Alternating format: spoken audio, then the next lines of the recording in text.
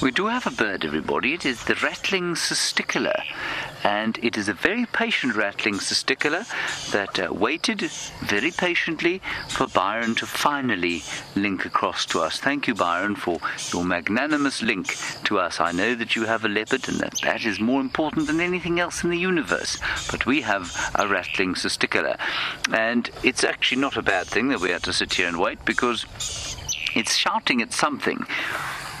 And I initially thought maybe it was a predator of some sort, but I actually think what's going on here is a territorial display.